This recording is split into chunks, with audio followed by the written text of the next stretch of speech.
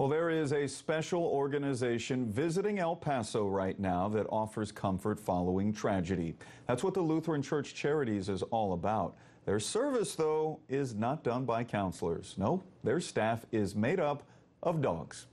Our Sarah Duran joins us live now from El Paso. She's found some incredible stories out there, and this is one of them. Sarah, how are these dogs making a difference in the community?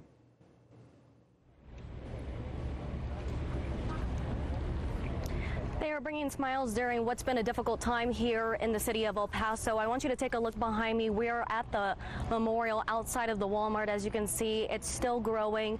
At 9 o'clock at night, people are still out here paying their final respects. And we were told those dogs were here throughout the week, offering comfort to those people that have been out here.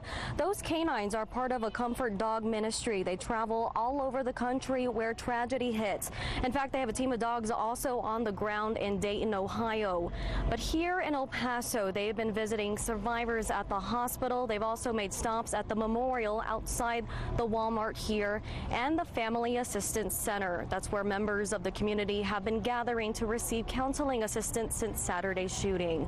I caught up with one handler earlier. He tells me how the dogs are making an impact here in the hurting community. To have that touch with the dog and just to see the dogs, you could see the expression on people's faces just light up. Take them out of their moment into another moment and a little bit happier.